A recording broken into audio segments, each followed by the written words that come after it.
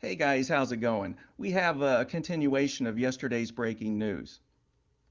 We will go over the current normalized flux graph of Tabby for today, August 8th, and we will show you a light curve update from Bruce Gary showing that Tabby is going even deeper into its current short-term dimming event.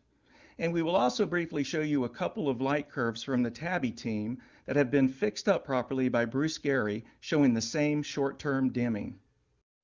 So this is the light curve taken in the V-band by Bruce Gary.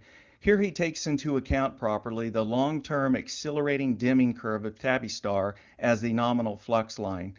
And today's measurement is now at approximately 0.9% below the nominal level and is in steep decline, as you can see by the slope of the line. This seems to be a strong beginning to this short-term dimming event, and I am wondering if this might be the beginning of a record dimming event.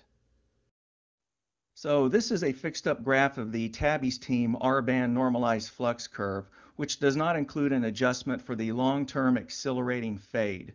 Bruce put in a long-term dimming curve to show how the curve should have declined over time before the detrending took place. And this is the current short-term dimming event, which will seem artificially deeper because the data points were artificially raised. And this is the same data in which Bruce correctly adjusted the light curve with the long-term accelerating dimming taken into account.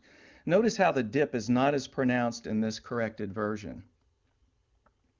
It's amazing how much better these light curves look when they are properly done, and it's hard to understand why they are neglecting the long-term accelerating fading in their light curves.